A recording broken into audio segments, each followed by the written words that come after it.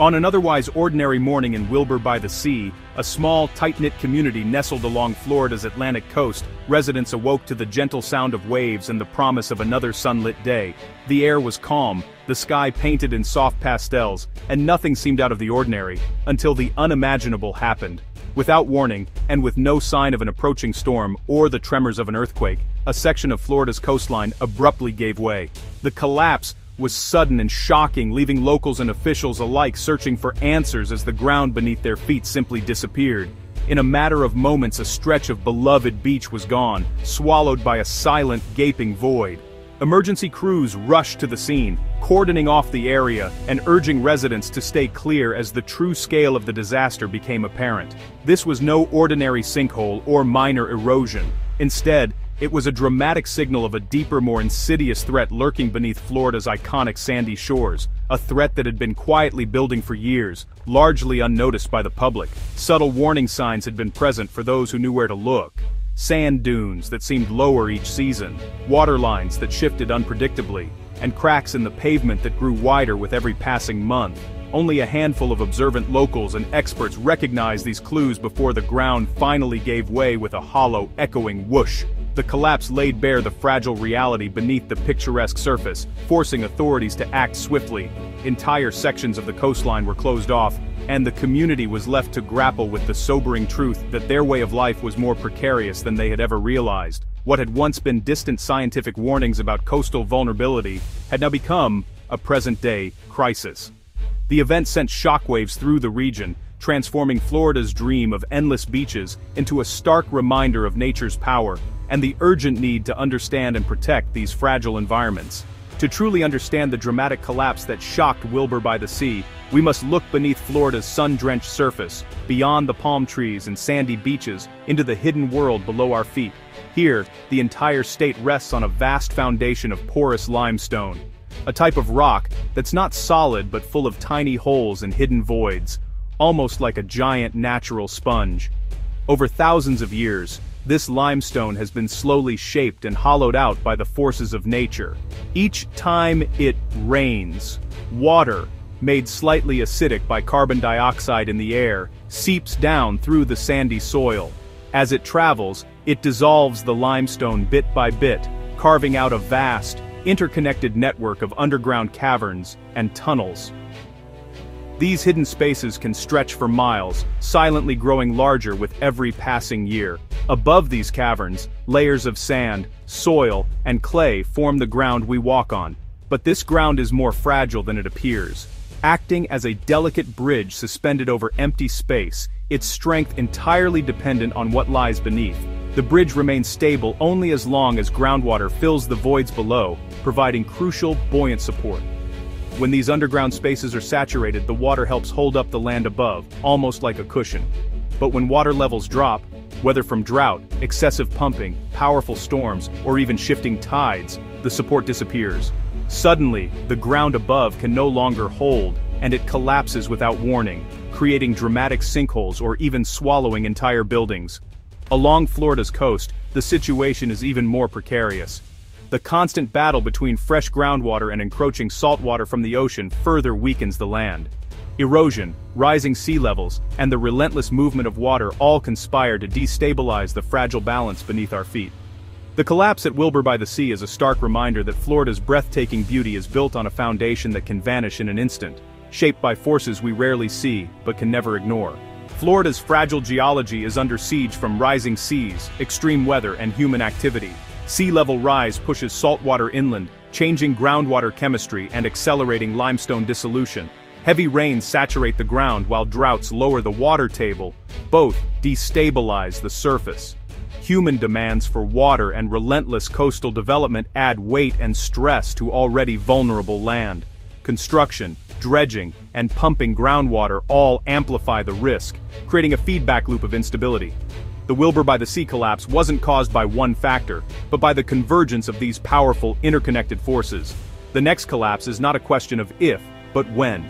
The sudden collapse sent shockwaves through the community, triggering an immediate and coordinated response from multiple agencies. Local police, fire departments, state emergency services, and even federal disaster teams all mobilized within hours, converging on the scene to secure the area and begin their work.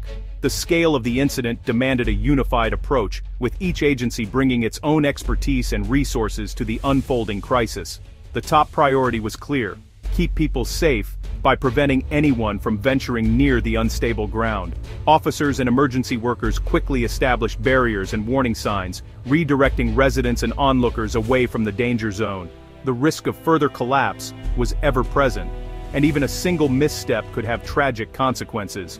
To ensure public safety, wide exclusion zones were established, stretching well beyond the visibly damaged areas. These perimeters accounted for the possibility of hidden weaknesses beneath the surface, areas that looked stable but could give way without warning. The boundaries were constantly reassessed as new information came in. Teams of engineers and geologists arrived with advanced technology, deploying ground-penetrating radar, drones, and remote sensors to scan for underground voids and monitor subtle ground movements. Their work was crucial in mapping the extent of the collapse and identifying areas at risk, providing real-time data to inform the ongoing response. Meanwhile, utility crews moved swiftly to disconnect power lines and shut off water valves, reducing the risk of fires, flooding, or electrical hazards. Experts from various fields collaborated closely, inspecting bridges, roads, and pipelines to assess vulnerabilities and protect critical infrastructure from further damage. The emergency response was as much a scientific investigation as it was a rescue operation. Scientists collected soil samples, analyzed maps, and worked side by side with rescue teams, racing against time to understand the invisible threats lurking beneath the surface. Every decision was made with extreme caution, guided by the knowledge that in this unpredictable landscape, unseen dangers could prove deadly. The collaboration, vigilance, and expertise of all involved were vital in protecting lives and preventing further disaster. The collapse exposed the vulnerability of everything built on Florida's shifting ground. Water, sewer, and power lines can snap, causing outages, contamination, and chaos. Roads and bridges, lifelines for evacuation and commerce, are at risk of sudden failure, especially where built on unstable fill. Buildings, seawalls, and high-rise foundations depend on ground stability. When that's lost, structural failure can follow. Energy infrastructure and marinas face similar threats, with ruptured pipelines or shifting docks posing environmental and safety hazards. The event revealed that the entire coastal infrastructure is interconnected, and a single failure can trigger cascading disasters. In Florida, the ground beneath our feet is the weakest link. The economic shock was immediate. Tourism halted, businesses shuttered, and workers left without income. Property values plummeted as buyers, lenders, and insurers reconsidered the risks of coastal living. Homeowners faced rising insurance costs and the threat of unsellable, uninsurable properties. The collapse sowed anxiety and distrust, as residents questioned the safety of their homes and the ability of officials to protect them. Lower-income families and small businesses were hit hardest, lacking resources to recover or relocate. The event deepened social divides, turning a geological crisis into a long-term economic and psychological struggle. The true cost of instability is measured not just in dollars, but in the fabric of the community. The collapse devastated fragile ecosystems, burying seagrass beds, coral, and nesting beaches for endangered species. Broken sewer lines spilled raw sewage, fueling algal blooms, fish kills, and public health threats. The altered coastline disrupted freshwater flows and salinity in estuaries, stressing oysters, crabs, and juvenile fish. Pollutants long buried in soil, heavy metals, chemicals, were unleashed, contaminating water and wildlife. The environmental damage rippled outward, threatening fisheries tourism and drinking water supplies. Recovery is slow, and some losses, like ancient habitats, may be permanent. The collapse left a scar not just on the land, but on the entire coastal ecosystem. As Wilbur by the Sea recovers, experts face the daunting task of predicting and preventing future collapses. The threat is hidden, vast, and expensive to monitor. No technology can map every underground void. Engineering fixes are costly and limited in scope, leaving officials to react rather than prevent disasters.